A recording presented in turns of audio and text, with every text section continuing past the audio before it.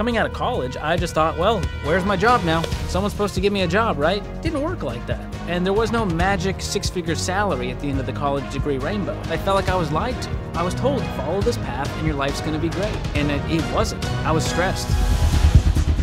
What's up, everybody, and welcome back to the Minority Mindset Show. I'm super excited for today's episode because not only did today's guest grow up in an immigrant household with not a lot of financial education, but by 2013, he was dead broke and thousands of dollars in debt.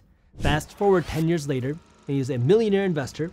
And not just that, he's also the author of the book Breaking Free from Broke. And not just that, he's also the host of shows like The George Kamel Show and The Ramsey Show. I'm talking about none other than George Kamel, who is now on a mission to help people be better with their money and their finances. George, thank you for coming on, man. It's such an honor to be here. Dude, I have a lot of questions for you. I've got a lot of questions for you, but this is your show, so you call the shots. Thank you. The first thing I want to ask you is, I guess it's a two-part question. How did you go from broke to millionaire in 10 years, and what can the average person do in, let's say, 5 to 7 to 10 steps to go from broke to millionaire in 10 years? Because $1 million is, I think, what most people would call like the epitome of financial freedom. If I could be worth $1 million, how can somebody do that, and how did you do that? That's a great question. I think it started with a paradigm shift. I don't think you can actually escape broke until you change your mindset, your beliefs about money. Sure. And whether you learn the wrong things about money or you didn't learn anything about money, it takes some education, but you have to change your mind and go, this is not who I am. So I'm not going to be broke for life. What was your initial money kind of mindset before you started changing it? I grew up in an immigrant household, and I just thought you kind of fall into whatever path your family has fallen into. If you were born into money, you were going to have money. If you were born into middle class, you were going to stay middle class. I didn't know you could opt out and you could graduate from that. And so that was a big mental shift for me to go, yeah, payments are normal and being in debt is normal, but normal sucks. Normal is broke. How do I get out of this? And so Ramsey Solutions intersected my life in 2013. I got an internship here working for Dave at this company. And that's when I went through Financial Peace University. And this kind of, I was unveiled of this money matrix that exists in America today, the consumerism, the payments, how it's all normal and a way to opt out. And so it started with Dave's baby steps. $1,000 starter emergency fund, tackle all of your debts using the debt snowball, get a full emergency fund in place, begin investing. And so that's what I did. In 18 months, I paid off my $40,000 in consumer debt. The student loans, the credit card debt, I knocked it out with side hustles and living on less than I made and sacrifices. And that was a huge milestone for me. Did you think that that would be possible for you back 10 years ago, that you could be a millionaire? It never occurred to me. It wasn't a thing where I was like, I could be a millionaire. It was just one of those, I want to get out of debt. And once you're out of debt, it was, I want to build an emergency fund. And then it was, I want to invest 15% into my 401k. And so over time, a natural byproduct was wealth. Did you, but as a kid though, or growing up, did you ever have this like aspiration of, I want to be rich one day? Oh, yeah. I was my dad, I remember growing up at church and my dad would give me $1 to go up to people and say things to them in Arabic to try to get them to laugh. And once I figured out how to make money, I was like, this is a life hack. Because as a kid, money was like this magical object that was hard to obtain, except for birthdays and Christmas. Right. And so once you figure out how to make some, you go, what could this turn into? What could this be one day? And we all dreamt about being astronauts and rock stars and millionaires. But again, I never thought it would actually happen in my lifetime. Is there a point where you thought that dream was crushed? That like, as a kid, I want to be rich. And then was there a time where you're like, it's not possible for me. I'm just going to be stuck in this payments game. I'm just going to be okay getting by like everybody else. What was that point like? That was in 2013 when I graduated college, and you were told, like, go to school, get the degree, there's going to be a job. I got a degree in communication. A bachelor in communication from a small school in Mobile, Alabama is where I finished. Grew up in Boston, migrated down to Mobile, finished school finally, and went, I'll figure it out. I was a musician. I was kind of a marketing, social media, tech-savvy guy. I loved film. So I was all over the place as a creative. Didn't really know what I wanted to do. And so coming out of college, I just thought, well, where's my job now? Someone's supposed to give me a job, right? Didn't work like that. And there was no magic six-figure salary at the end of the college degree rainbow. Like you were kind of promised. Especially with a communications degree, that can be a lot tougher.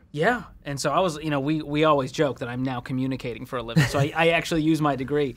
But for a lot of people, you're just sort of hoping and guessing that this is the right degree and you're going to have a job that you love at the end of it that pays really well. So I didn't plan very well. Sure. Obviously, I took out a bunch of student loans to make this happen. Yeah. And so coming out of college, I was frustrated. I was anxious. There was a depression that was just like a cynicism toward adulthood because I felt like I was lied to. Yeah. I was told, follow this path and your life's going to be great. And it wasn't. I was stressed.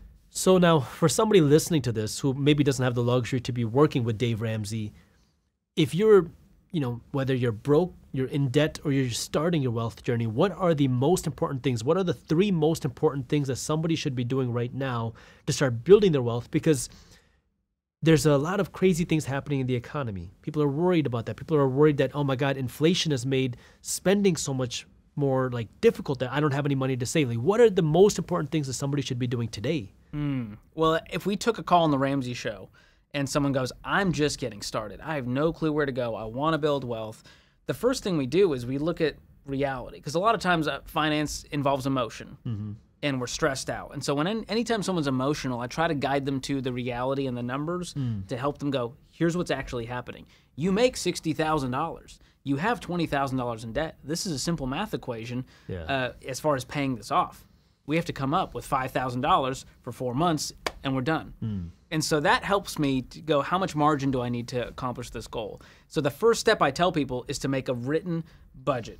And we have an app called Every Dollar that makes this really easy. You type in your income, you type in all of your expenses, and that will show you exactly if you're going to be in the red every month or if you have money left that you can be throwing at your debt. And so the budget is the foundation that the baby step sits on. And once you're budgeting, that's when we go, we got to get away from debt. Debt is stealing from our income. It's a thief, taken from our paycheck and our margin and our options. And the other thing is having savings. 4 in 10 have nothing in savings. And so that hurts people because what happens when an emergency comes up? They go back into debt. They swipe the card. They take on a 401k loan. So budgeting, living on less than you make, and having that savings cushion, that to me is the ultimate financial foundation. Because then you're going to have the margin to invest and do all the things you want to do. But what about the worries that people have about potentially the market crashing? I'm going to put my money into the stock market and it's at a peak. Markets are going to crash and I'm going to lose 50% of my money in 6 months. How does somebody get over those fears? I think looking at history and data and facts helps versus looking at headlines and what could be and remember that one thing that happened back there. When you look at the long-term track record of the American economy and the U.S. stock market, it's very encouraging to me. You don't have to be a financial prodigy. You can be a 5-year-old and see the line does this. And over time, it keeps going up and up and up if you just leave it alone. We're going to jump back into the show in just a minute. But first, here's an advertisement from our sponsor, me, with Briefs Media. If you're looking for an easy way to stay up to date on what's happening in the top finance and business news, we make it super easy for you to do that at Briefs Media because we created a free newsletter called Market Briefs. Market Briefs is a super simple and easy way for you to stay up to date on the top finance and business news. You can read Market Briefs in less than 5 minutes every morning. It's a fun and witty and easy to read newsletter, and I promise, if you join Market Briefs, you are going to love it. Now you might say, Jaspreet, how can you promise that I'm going to love Market Briefs? Well, if you don't love Market Briefs, you can unsubscribe at any time because it's completely free. So if you have not joined Market Briefs yet and you want to stay up to date on what's happening in the top finance and business news, I got the link to how you can join Market Briefs down in the description below, or you can go to briefs.co/market. That's briefs.co/market. And with that, let's go back to the show. But are you worried about the markets crashing at all? I'm personally not worried. And I think every generation has had this fear. And every time I go, what are your inputs? Where are you hearing this from? Well, I watched this headline from the media, which wants my eyeballs and attention. And I heard from my friend that I should pull all of my money out, or my insurance person said I should be investing in this whole life insurance too, because that's the hedge. And so I go, what are your inputs? What are the real facts? And the chances of the entire U.S. stock market going to zero, which is what we're really talking about when you say I'm going to lose all my money in the stock market, the chances of that are so abysmally low that I feel very comfortable with people investing in the stock market. And I think what you're saying is so important to your strategy for investing, because you're right. If you put your money into the stock market, for you to actually lose all your money, the stock market's got to go to zero. But I think a couple mistakes that people make, maybe you'll disagree with me or you can agree, is number one, people will invest money they shouldn't be investing, they can't afford to, or number two is they're putting their money where they don't understand. You're putting your money into individual stocks that you don't know how to analyze. You're putting your money into meme stocks, or you put your money into the next Sears. That, oh gosh, right? You don't need the entire market to collapse, but you see your money go to zero. So yeah, that's where people get burned, is when they jump into single stocks and they try to get fancy with some of these options and margin. And I'm like, dude, just put your money into the S&P 500, the overall stock market, the biggest companies in America that we're all rooting for, that have a track record of winning, and you'll be okay. And so that's what I do personally with my 401k. It's diversified across 4 types of mutual funds: growth, growth and income, aggressive growth, and international. It's that simple. If you're well diversified and you have, international as a little hedge, it's hard to even look at a period of time where your investment portfolio is taking a huge dip. Yeah. And even if it does, I'm 34. I'm not planning on touching that money until I'm 60.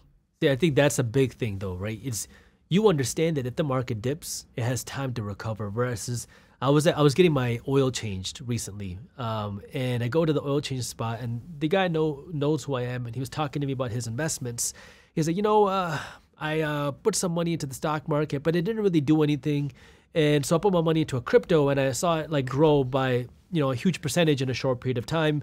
So I'm not really big into putting my money into stocks because of that. He's done with the stock market. And I was like, well, how long did you have it in there? He's like, I think I had it about 3 months.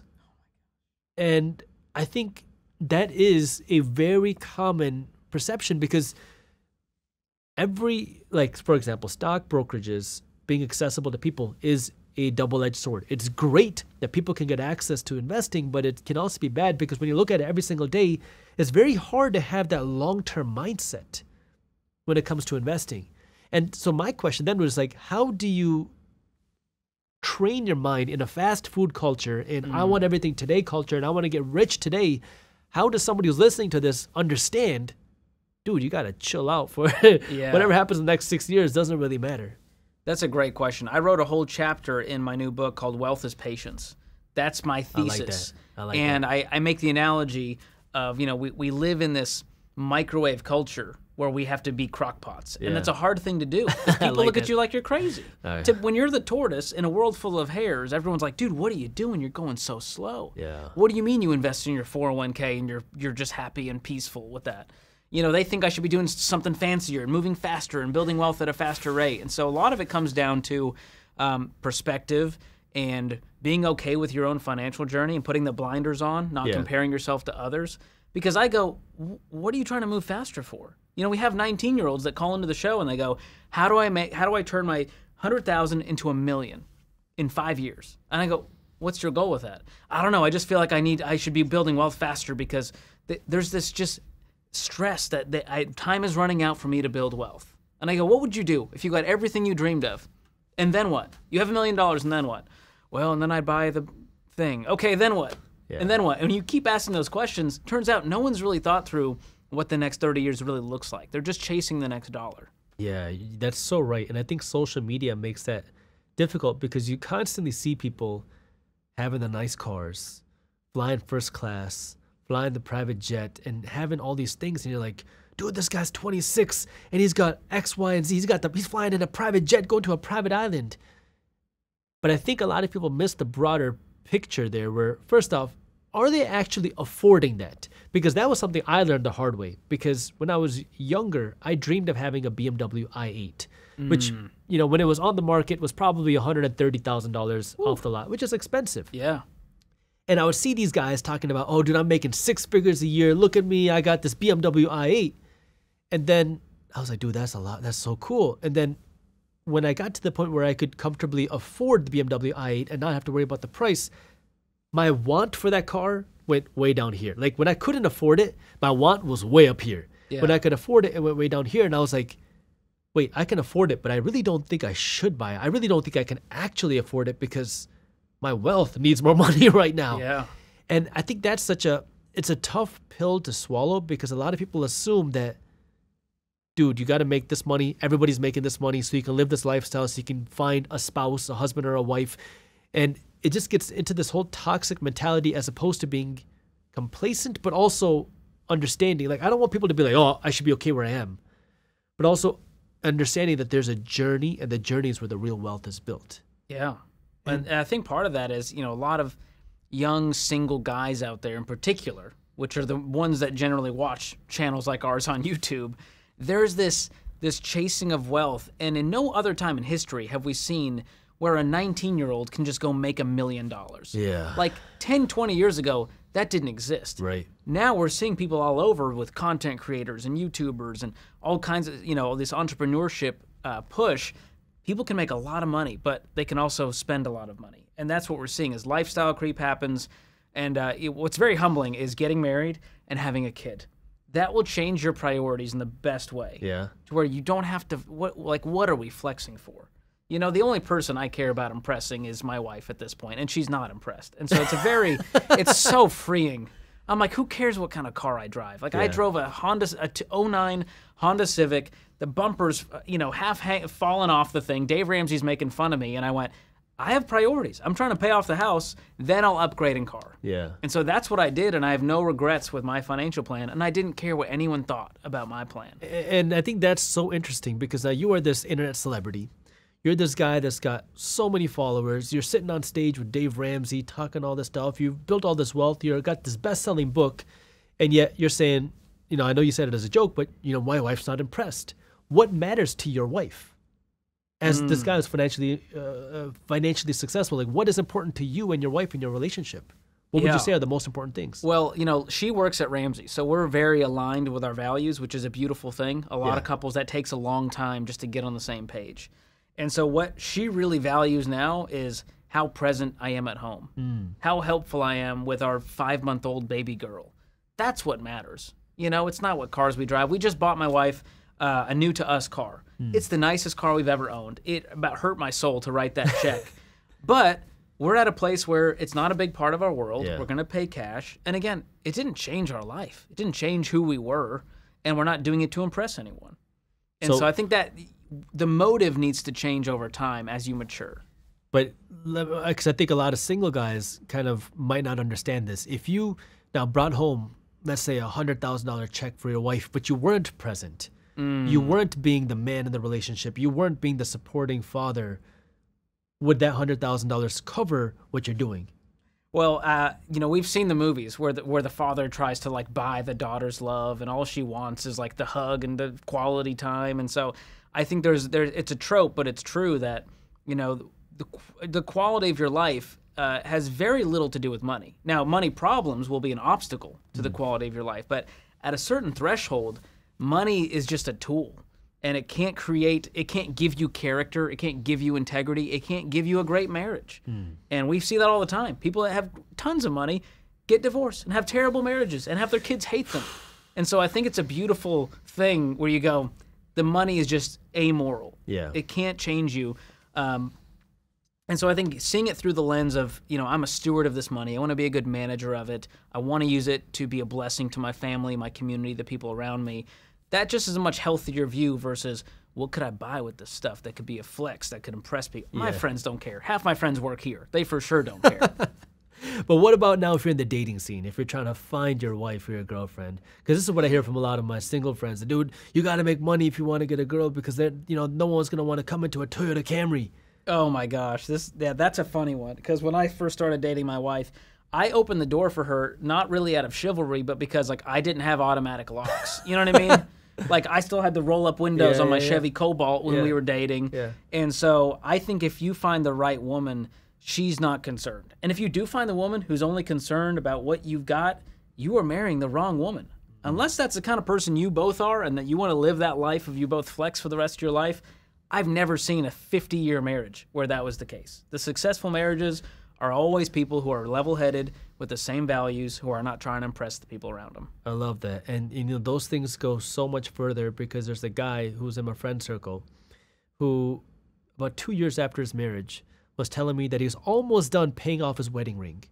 2 years into his marriage. Oh, and my gosh. I was like, are you serious? And it creates such a toxic root. If you're thinking about building a plant or watering a plant, if it starts off toxic, it's just going to keep going more and more toxic. And now, you start financing your appliances, you're living in a home you can't afford, you got to have the cars. And from an economic perspective, that's okay when markets are good and you keep having your income. But as soon as somebody loses their job, you can't go to work, something goes wrong, now everything starts to just Your crumble. life implodes. It's a house of cards. And I'm sure you've probably seen a lot of that on the Ramsey show and just the callers that call in. We're going to jump back into the show in just a minute, but before we do, here are a few words from our sponsor, M1. If you've been watching my videos, you've probably heard of me talk about passively investing your money in the stock market, where you have a CPA, a consistent, passive, and automatic system where money is automatically invested into the stock market for you.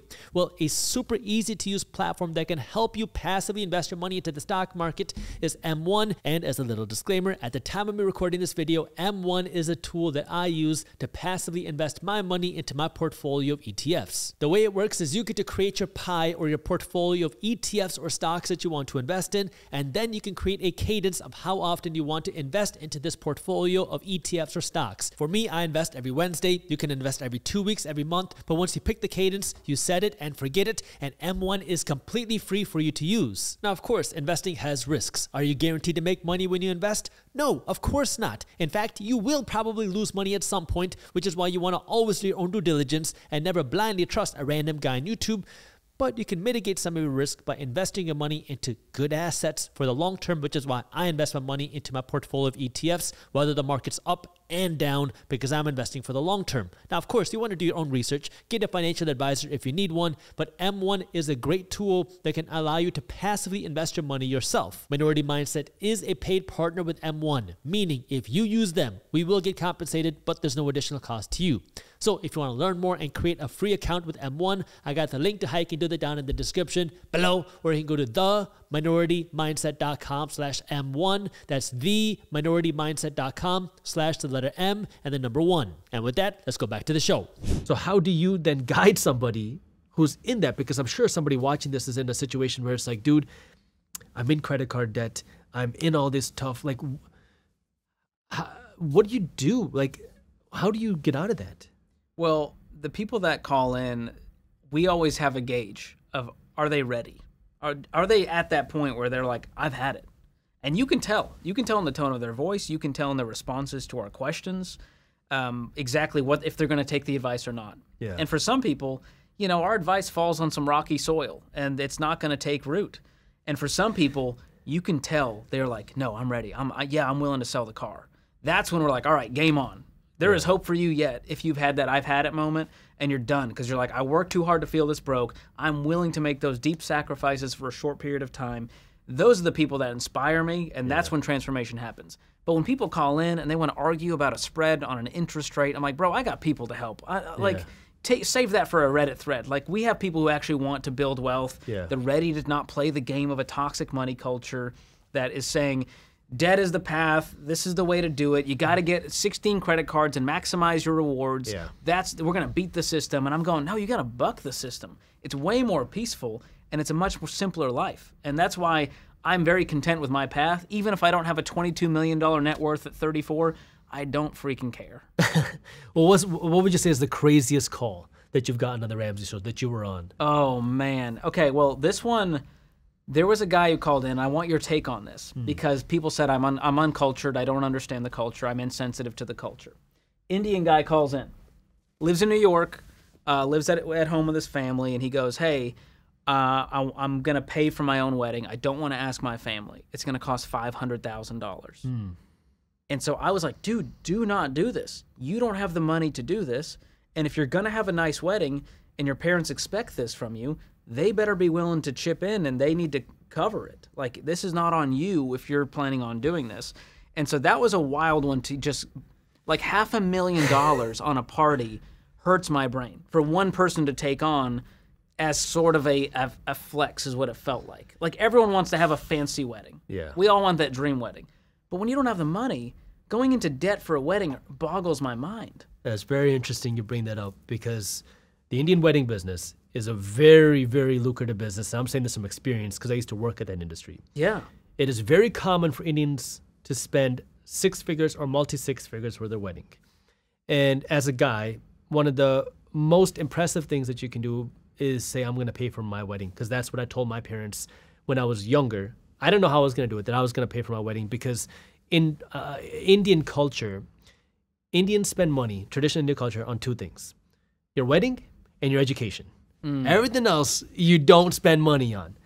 But that wedding, there's a whole new business today of people providing loans to Indian parents trying to get their kids married. Oh, wow. And it is very, very, very, very, I say bad, because I never would recommend anybody in any circumstance to go into debt for any part of their wedding.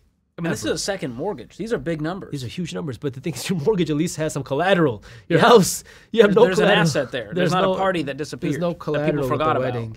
And so, my wife and I had a very nice wedding. It was in the six figures, but I was very fortunate that we were able to pay for it with cash, and we had already budgeted for it. Like, I started saving for my wedding when I was a lot younger, before I had even met my wife. Yeah. So because I knew that was something that I wanted to do. But if somebody now says, I'm going to pay for my wedding and I don't got the money for it, like, I see where they're coming from, because their mindset is, I want to give back to my mom and dad because I saw them break their back and I don't want them to pay for it. Yeah. But then, dude, don't have a $500,000 wedding. Yes. That's where I was like, can you not do a cheaper wedding? Like, I know those exist, but that hurt my brain to like wrap my head around it. And I understand there's a lot of cultural traditions. Those are the hardest ones to break through. Yeah, and unfortunately, you talk about keeping up with the Joneses or whatever that saying is. In the Indian wedding space, it is so lucrative. And I'll tell you, because some of my best friends are vendors in the Indian wedding space. So they're videographers, they're DJs, they're whatever, different event planners. And they love the idea of wedding comparison. They love when we can Instagram your wedding and show it to our new brides and grooms. Now she's jealous, like, I need that. Exactly. I want those guys. It is the best selling pitch, Great because now marketing. they're going to say, what is the bride and groom going to say? We want something no one else has done before. Well, look, we've done this. We can do X, Y, and Z. There's always a one-upping. There's always one-upping. Oh, my gosh. And this is the best selling pitch for the wedding vendors, because now what do? Instead of charging $10,000, we can charge $13,000. And that's, over the last few years, caused these wedding costs to just skyrocket, because now it's you don't want to look like everybody else on Instagram. Come on, don't you want to go viral? You got to do something different. Wow. And dude, people will pay for it. As long as people pay for it. And now even if you can't pay for it, do you need a loan?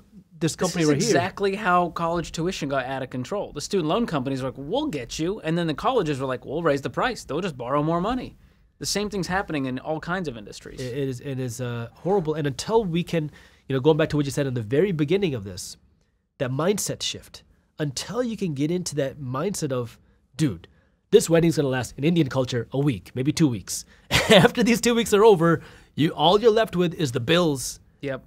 And that's it. So now it's, do you want to be left with that bill, or can you say, you know what? Let's maybe not have all those crazy decorations, and let's have a 5-year anniversary party when we can afford it. Let's do a something else when we can afford it. Compromise. And that is tough, dude. Yeah. Because when you see all your friends doing it, when you see everybody on Instagram doing it, it is hard. And I'm speaking from the Indian culture because I see it every day. Because all my friends, or my Have you close been friends, to a $10,000 Indian wedding? Is that I have. People done it very modestly? I would say modest. Yeah, I've been to a sub $20,000 wedding. Because here's the thing: an intimate Indian wedding with your closest family would be like 250 people. Yeah. So that's your small intimate. That's intimate. Intimate.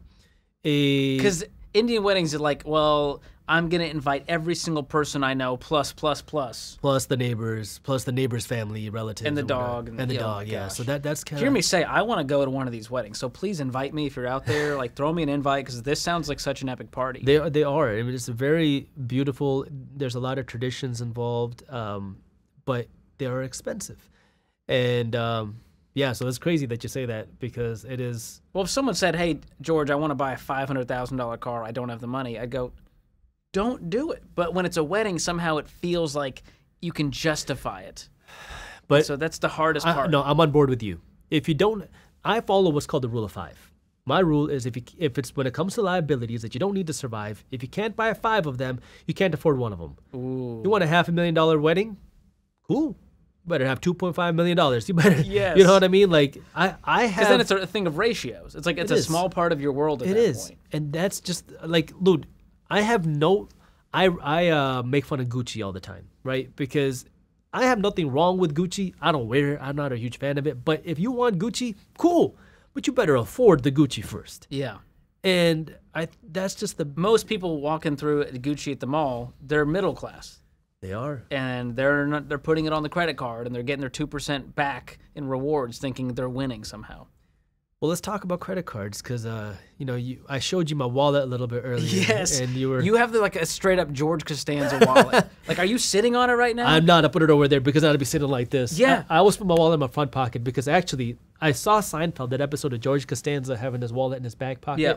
And he used to have back issues. I started having those back issues. So I was like, I realized I don't need to go to the doctor. My dad's got the same wallet. He has a receipt from 1994 in there just in case he needs to make the return. Really? I don't know what it is. I used to have a newspaper article cutting in my wallet. Was it from you? You were it in was the one article? of mine, yeah. Respect. I don't have that anymore. You should have framed it. I should have, yeah. Get destroyed. Well, but yeah, my wallet is so simple that people make fun of me for it. I have a debit card and my license. That's it. But why a debit card, man? Why not a credit card? Oh.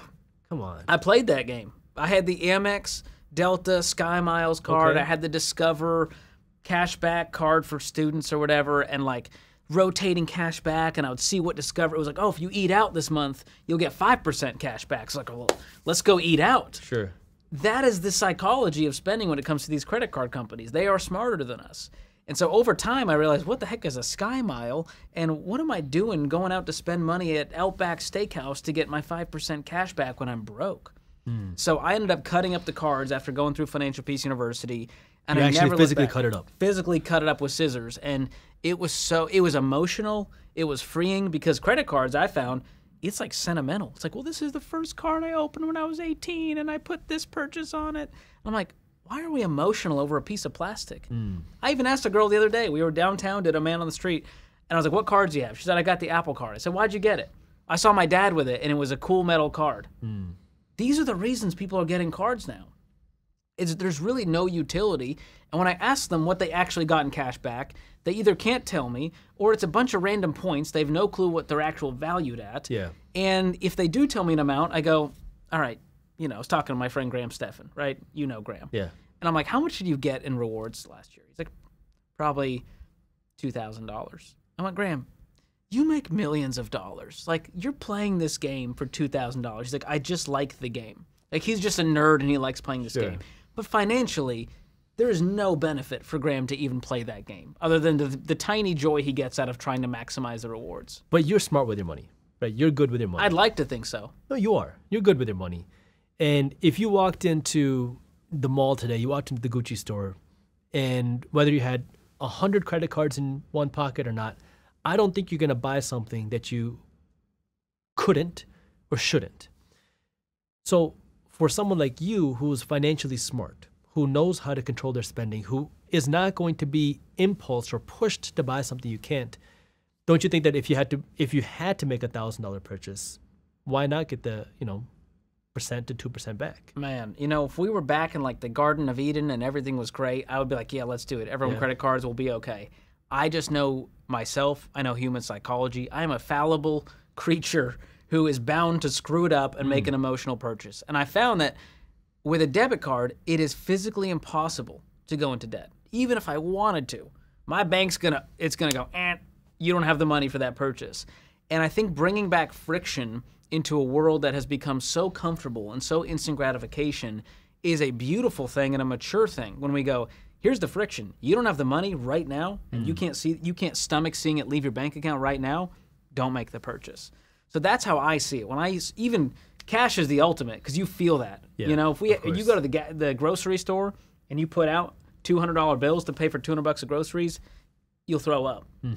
On the credit card, now we don't even have to swipe. You just hold your phone out, you tap to pay, and you take that card back, and it feels like nothing happened. And we'll worry about it later. Hopefully we can make the payment at the end of the month. And we know that half the people can't pay the balance in full. And so if there was a 50-50 chance of you getting screwed, I'm not playing that game. That's how people get screwed in Vegas at the blackjack table or roulette. And so I found that credit card companies have never been a blessing to me. It's not worth the one free flight I'd get a year. And you'd have to spend an astronomical amount to see any meaningful rewards.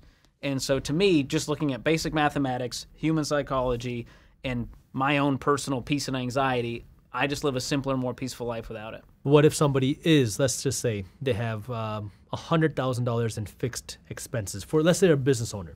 you have advertising costs, software costs. You know this money is going to leave your bank account. If you put it on your debit card, the money's going to leave.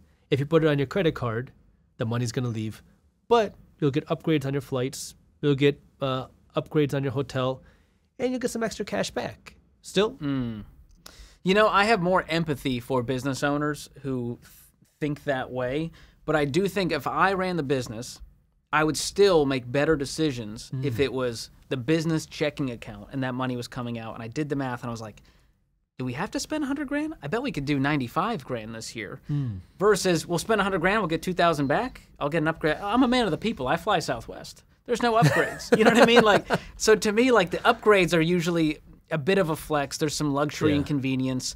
And I've just never found them to be worth it. And I found the most successful business owners that I look up to, they run their business debt-free. They use business debit cards. We have a whole branch here called Entree Leadership where we show people how to do business the Ramsey way, how Dave built this place. And we only have business debit cards here at Ramsey. There's not a single credit card laying around this place. Wow. And Dave built this place at the speed of cash. He got burned doing it with debt. And after digging into how the credit card companies operate, I unpacked this. I want to hear after you read the credit card chapter in my book. It was mind-boggling the amount of experiments these companies run every single year. I talked to an ex-Capital One manager who told me 10,000 experiments to confuse consumers into spending more, to switch from cash back to points and miles and how it can be devalued at any time, and MIT research showing the psychology of the card swiping. So I've just found for most people that are not Jaspreet, it's unwise because you're going to get burnt. Like you have to be so meticulous. Sure. And I don't want to play that game. Yeah. It's too much mental brain calories for me at this stage. And I could see that, especially to some extent. Like I use credit cards. I love using credit cards. And I have seen in some instances where I will spend more on a credit card. And the reason why is because, so for example, I have one of the Amex cards. And Amex has this thing called the Fine Hotels collection or whatever, where if you stay in these nice hotels, they give you some extra perks. And growing up, when I used to go to a hotel was the cheapest room possible. The Howard Inn, let's put as many people into the Howard Inn, to the Red Roof Inn as possible. Best Western was luxury for us. I was like, we're in a Best Western, baby. The first night I was in Nashville, I stayed at the Best Western. Yes. So, but you know, when I got married, my wife likes certain luxuries a lot more than I do.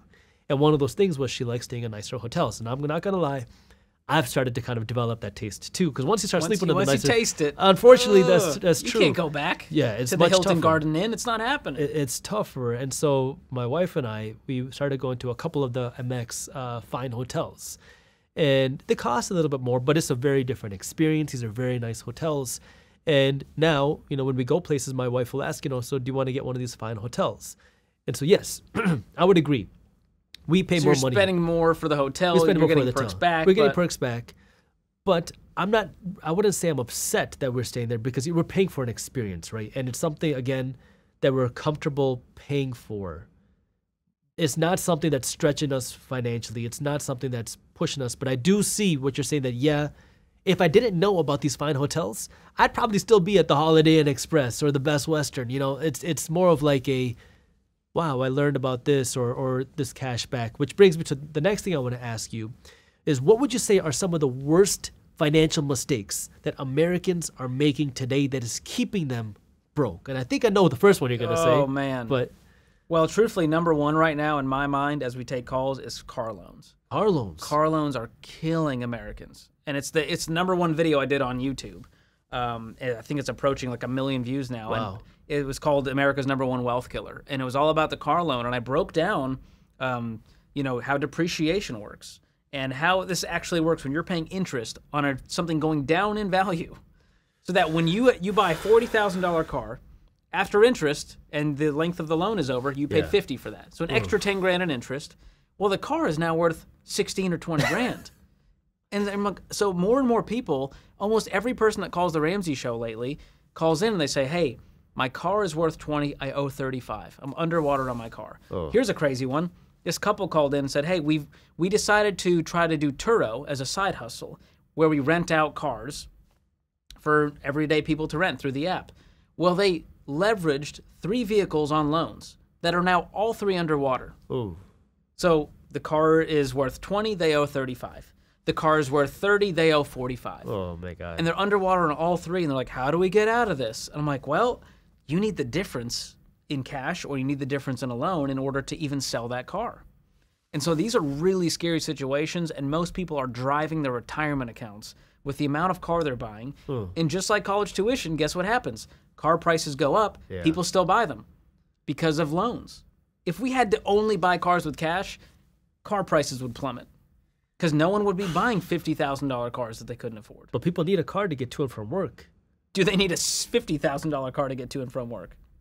Most people would say, well, it's safety and reliability. I can't be, driving a 2007 vehicle. It would crash. That once it hits 100,000 miles, you throw them away and you get new ones. Yeah. That's how most people think. And so you know this because you drive an older vehicle. I drive an older vehicle. Yeah. And we're both millionaires. And we still are like, this is not a wise way to spend your money. And so I find most people are broke because of their cars. They're hanging on to student loans for 10, 20 years, hoping for government forgiveness.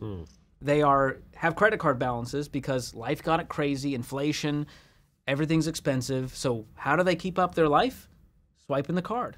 So now they're carrying a credit card balance, and now they're turning to personal loans. We've seen a record number of HELOCs. As people have their home value appreciate with this housing market, they're like, sweet, we have an extra $100,000 on our home. Let's use that as a line of credit and go fund the renovation and the vacation and the kids' college. And so we're seeing all of these mistakes compound and stack on each other, and it's heartbreaking. So I guess if it's the opposite now, somebody, let's say they've paid down the credit card debt, they don't have an auto loan. When is it and how is it okay for somebody to splurge? Because I'm of the opinion that if you have the money and you want to buy something, go ahead and do it. What are your thoughts on splurging? Well, in the Ramsey plan, when you look at baby steps 1 through 7, well, baby steps 1 through 3, we are getting out of debt and getting a fully funded emergency in place. Sure. That you got to be intense and sacrifice hard for a short period of time.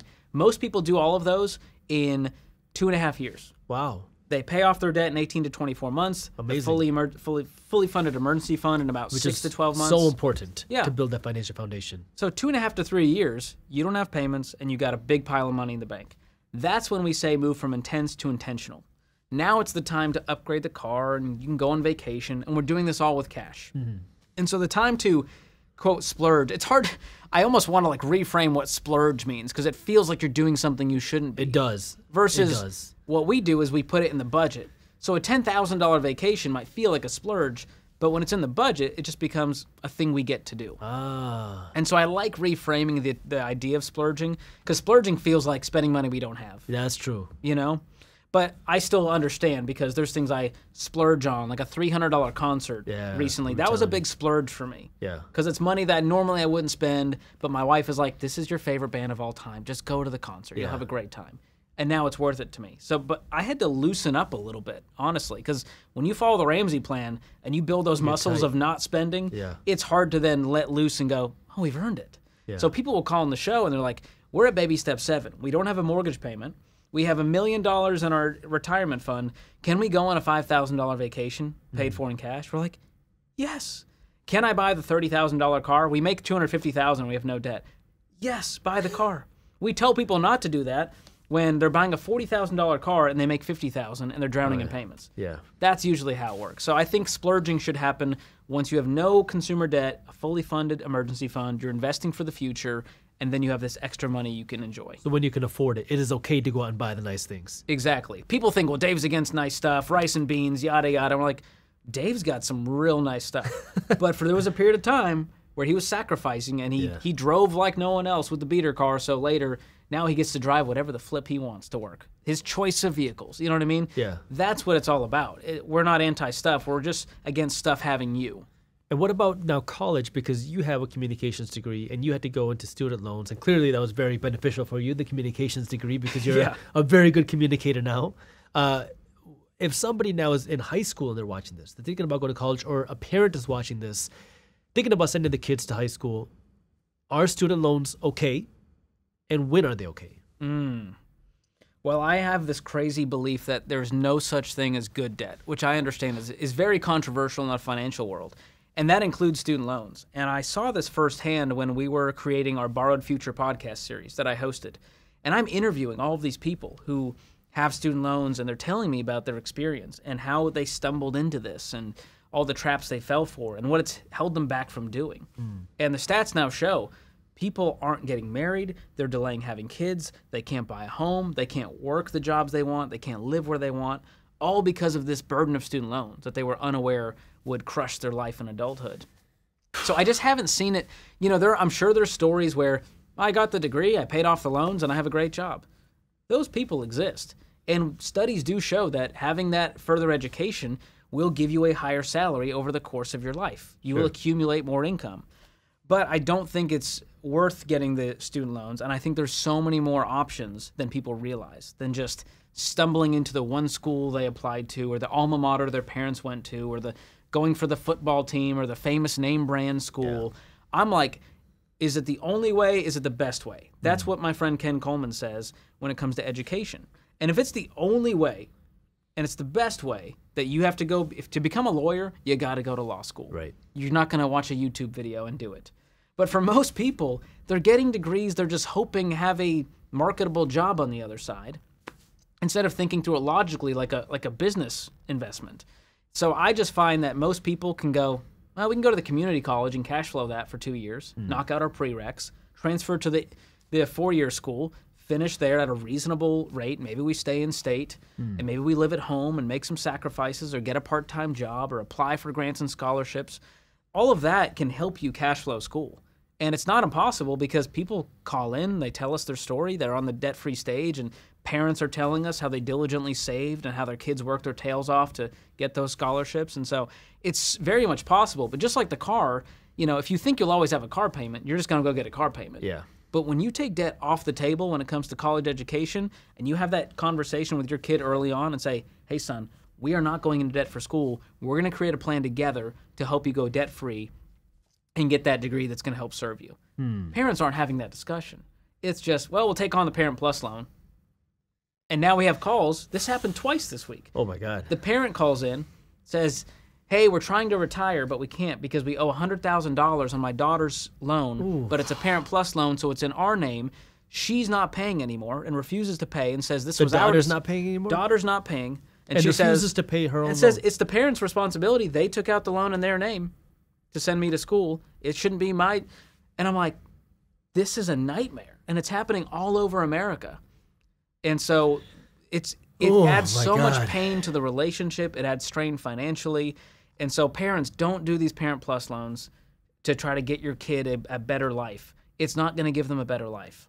What's the best thing a parent can do to set their kids up for success? Is it set up a trust fund for them, give them money, set up a investment account for them? What can a parent do today to set their kids up for future success?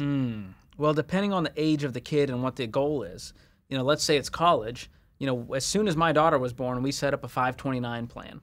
It's state specific. You can choose any state. And so we set that up and started funding it. And that's a great way to help my daughter go to school debt free. If you're able to, it's a wonderful thing. There's no obligation morally or financially for any parent to cover 100% of school. And it's good to have some skin in the game for your kid. But don't just not plan when you have the ability to save and go, well, I want them to work for it and they'll figure it out. That's a bad plan. That's probably going to end up with them in student loan debt. So number one, for college, I love a 529 plan or an education savings account. That's a great way. Tax advantage. The money's going to grow, tax deferred. You can withdraw it tax-free for education expenses. And now you can even roll over a portion of that money to a Roth IRA. And so it's not like they're always worried, well, what if my kid doesn't go to school? Right. Well, what if they do and you don't have the money? You know what I mean? I'm always like, I'd rather have the money and, change the beneficiary, worst case, to another family member. So for college, that's a great plan. But everything else, it's teaching your kid that money comes from work at an early age. Don't give them allowance. Give them a commission for work they're doing. What do you mean by that? Well, Dave and Rachel write about this in their book, Smart Money, Smart Kids. But Dave learned early on that when you give kids allowance, it creates the sense of entitlement, of because I exist, money shows up. So it's allowance is like every week you get $100 or something. But commission is when I do X, Y, Z, I will get paid this much. And this isn't like you're a member of the house, you help mom with the dishes. Sure. But if there's something extra you do, hey, clean out the attic and I'll give you $20. And so there's easy things you can do that are age appropriate. I'm not talking about child labor here. Yeah. You know, but as your kid gets older, they can understand this. And there's what I love to teach kids is there's only 3 things you can do with money. Give, save, and spend. A 5-year-old can understand that concept. And it's a beautiful thing. We have our savers bank that you can get for kids, and it's a great way to just teach them when you get money, we're going to put if you get $10, we're going to put $1 into the give side. We're going to put $5 into the save side for the future, and then you get to spend the other $4, and we're going to go get a toy. So these are concepts you can teach kids early on to where you're kind of teaching the kid to fish. But do you think that's teaching kids then to just be an employee? Because I don't remember where I've heard this, but I've heard people talk about online where I don't want to give my kids, say, a salary or payment for doing X, Y, and Z, because then they get this mindset of, if I do this, I get paid. I work for somebody else. As opposed to me creating an income and building wealth. How can somebody potentially teach their kids that and break out of that kind of that climbing the corporate ladder mindset? Well, I think a lot of teens these days, they have that entrepreneurship mindset because they saw their parents work jobs they hated to barely retire. And so kids are going, wait, I can own this. I can own my life and have a little more agency. And it's a beautiful thing. And some kids are cut out for it. And some kids are better off working a 9-to-5 for someone else. And that's okay. You can be a W-2 employee and still build great wealth.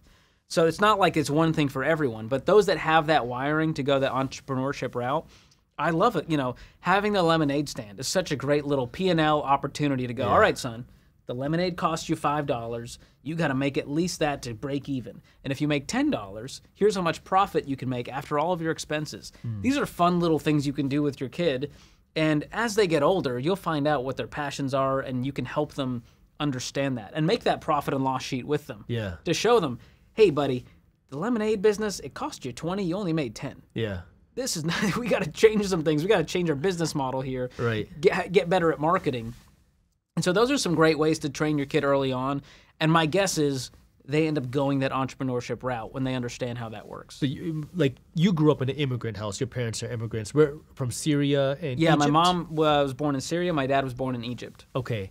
How do you think that affected your upbringing with your parents not being born and raised in the United States? Well, I think with the immigrant mindset, there is you kind of have to work harder than everybody else. And you have this understanding that nothing is handed to you. And you also have an understanding of what was. Like when you didn't come from much, when you start to have something, it means more. Yeah. You know, there's not a sense of entitlement. You're grateful for that income. You're grateful for clean water in some instances. You know, you're grateful for having a dishwasher. Yeah. And so I think it's a beautiful thing to, you know, and you get this perspective when you travel to like a third world country as an American, you're like, oh my gosh. And you come back for a week, you're like, oh, I'm so grateful for all the a warm bed and the heat and the AC. You know, so I think there's a beauty there. And there is a natural frugality, at least in Middle Eastern culture. I remember cutting up coupons with my dad every Sunday. Wow. And that's how we grocery shopped. It was like, what do we have coupons for? We're gonna shop based on that and meal prep based on that. Yeah. What's on sale at the grocery store? All right, hey, chicken's down to $1.99 a pound. We're doing chicken this week. Yeah. That's how we shopped. And then I also got to see my dad negotiate. And so anything that he could negotiate for, it became a game. And you know, I now am that guy in my family. My wife is like cringing every time I'm negotiating. She's like, I'm gonna go sit in the car, you have fun. But you know, if you do it, if you're kind and you're being reasonable and you're not trying to negotiate over the price of banana at the grocery store, you know, there's certain things you do that for.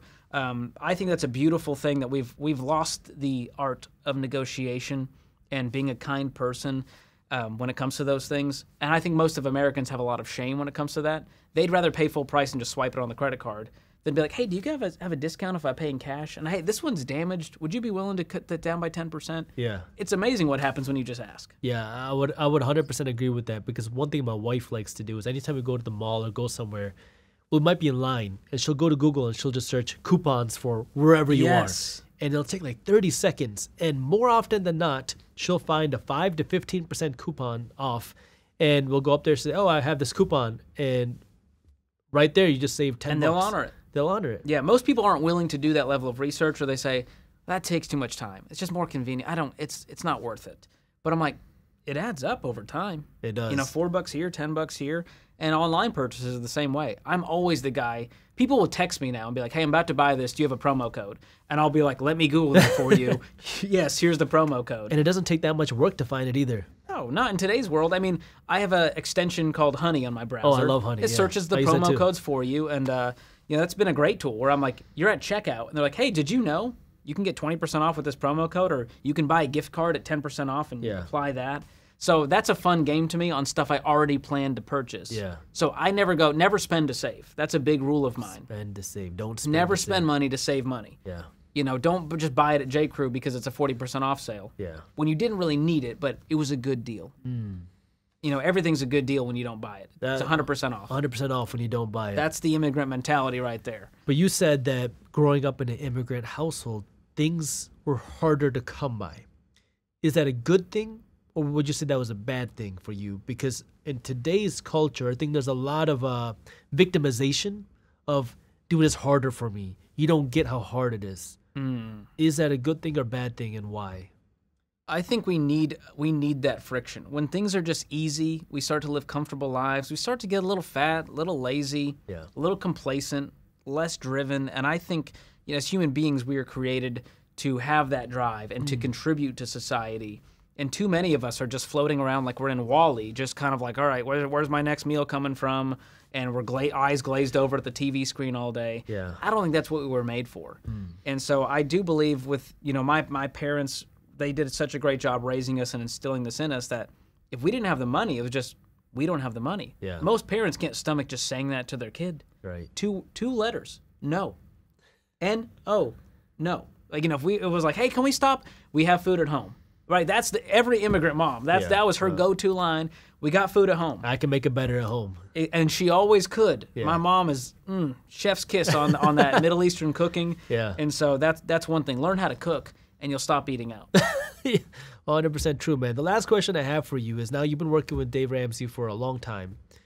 How has that been? Like, how was it working with the man Dave, who has impacted so many people? Man, it's a pinch myself moment every day. I've been on the team now for coming up on 11 years at Ramsey. I started as an intern. I had about 6 jobs until I landed in this Ramsey personality spot in the spotlight. But I tell people this. I would scrub the toilets around here. I believe in this place that much. I love that. The team is amazing. They truly have become my closest friends, family. My wife literally works here, so literally family. And Dave's mission is there's a ripple effect that we'll never know, that will go generationally, because we're meeting people who go, oh, my parents went through Financial Peace University. That's how I was able to go to college debt-free. That's how I was able to get my first home at 22 and pay it off by 25. Wow. And that's how we're able to live XYZ life and give the way. And I'm like, that's what it's all about. Yeah. It's about legacy and impact. And so getting to now host the show next to Dave, I'll forget I'm inside of the Ramsey show, because I'll be listening to a Dave rant with my ears on. I'm going, this is good stuff. And then Dave will be like, what do you think, George? I'm like, oh gosh, I'm in the show. Yeah, absolutely, Dave. So it really is such a blessing to stand on the shoulders of a giant like Dave Ramsey. I just launched this book, and I say in the book I feel like a turtle on a fence post, because it takes so many people to make this video shoot happen, to do what we do. It's hard to take credit for anything around here, and there's a weight of responsibility too. You're a face for this place. You represent this place. And we have more eyes on us. We're a target because Dave's a person of faith, which adds a whole layer of microscopes on Dave and what everything he says and does. And we have controversial ideas like live on less than you make and don't controversial touch debt. Ideas. You know what I mean? Like God's and Grandma's ways of money are now very controversial. And so we have a lot of heat coming at us, but we know that our mission is too important to ever quit. But one thing that you said that was really powerful was you said you'd be willing to scrub the toilets at this place. And the reason why I want to talk about that for a second is because we live in, I think, in a day and age where a lot of people would not do that. Would say, I am too good for that. My company doesn't pay me enough to do that. But yet you started here as an intern. Now you moved your way up to being a personality as the guy sitting next to Dave. And the difference, and we'll talk about any company now, between somebody, maybe you tell me what you think, that goes up and grows in the company, gets the pay raises, gets the bonuses, gets the promotions, is the person that's willing to scrub the toilets when they're doing something else. It's because they care about the company mission. And most people don't want to do that. That's so true. You know, when people complain about, well, like, they're not giving me the opportunity and I deserve to get paid more, all I want to do is hold up a mirror and go like, hey, hi, it's you. You're the problem. It's you. Like, it's not always the toxic company and the toxic boss, and it's your own posture. It's your own work ethic. And I'm not saying you should bend over backwards and do whatever, but you got to hustle. Like, you got to commit to something for more than 6 months. Yeah. And I think too many people they're job hopping, and they think that every day at work should just be rainbows and sunshine, and we should just get to hang out, and everyone should just get a wonderfully big paycheck. Like, you got to bust something. You got to kill it and drag it home, as Dave would say. Yeah. And so my journey was that of seizing every single opportunity, trying to be as excellent as possible, being faithful in whatever was in front of me, no matter how menial of a task I thought it was. And that over time, they gave me more rope, and people noticed. So if that's you out there and you're feeling frustrated with your career trajectory and, like, yes, you might need a career change. Sure, it might be a toxic employer. Absolutely. But a lot of the times, you need to change your attitude and your mindset and have an attitude of service and that posture of humility. And I've seen that go a long way. And, you know, I've been here 11 years. I'm looking forward to the next 11. And I think Dave's still going to be here at 85 years old on the radio. And he said until he doesn't make sense anymore, he's going to be in front of that mic. And so it's an honor to help take that torch and carry this message to new generations. And that's what I try to do with my book, Breaking Free from Broke. People are saying, this is Total Money Makeover for 2024 for millennials and Gen Z. And so it's been an honor to even attempt to step in the shoes of Dave and all of us personalities. Well, we couldn't fill Dave's shoes, but we're doing our best to help people every day. Well, dude, that was a lot of powerful stuff, man. I appreciate your time. Where can people learn more about you? Where can they get Breaking Free from Broke, and how can they learn more about what you're doing? Absolutely. Well, you can follow me at George Kamel with a K on YouTube. We've got 3 videos a week that are funny. The team does an amazing job with these edits. Communications degree made you funny, in the dude. studio, yes. That's exactly right. And our writers are so great. So we have the YouTube channel, George Kamel. We have Instagram and all the social media channels. Love to connect with people on there. And then Breaking Free from Broke is available on RamseySolutions.com, on Amazon, on Audible. We did a crazy thing with the audiobook, making it a whole immersive experience. Wow. And not just me reading. We have sound design, there's effects, I'm playing music in and out of the chapters, there's debt-free screams woven in. It's powerful. The team did a really cool thing with that. So that's everywhere, RamseySolutions.com, Audible, and then wherever books are sold, you can check it out. Well, thank you, man. I got my copy of Break Free from Broke. I haven't started reading it. Personalized. I will read it. I'm going to be reading that very soon. I highly recommend anybody watching this, listening to this, get your copy from Break Free from Broke. I have been talking to George for a while. I know anything that he's talking about, you have to understand, because it's that common sense money management, which isn't very common sense. But if you want to understand how you can build your wealth, how you can get out of debt, how you can start using your money as a tool to make yourself wealthy, listen to what he has to say. I'm telling you this from my own experience because I've talked to him outside of the camera as well. Read his book, listen to what he's doing. George, dude, thank you so much, man. Dude, it's such an honor. You're doing such amazing work. Likewise, I've been a fan of yours for a long time. Thank you, man. It's fun to be inside of Minority Mindset. Hey, dude, you got to come to Detroit next time, man. I can't wait. We're getting pizza. But that's why there's no financial education in schools, because if you knew how to handle debt, you wouldn't save that crappy dollar you have in your hand. I'd rather borrow the money tax-free. And then do what with it? I have to invest it to make more money. You know, when I talk to most idiots out there, they go, oh, I have a 401k. I go, well, you've been sold a bill of goods, sweetheart.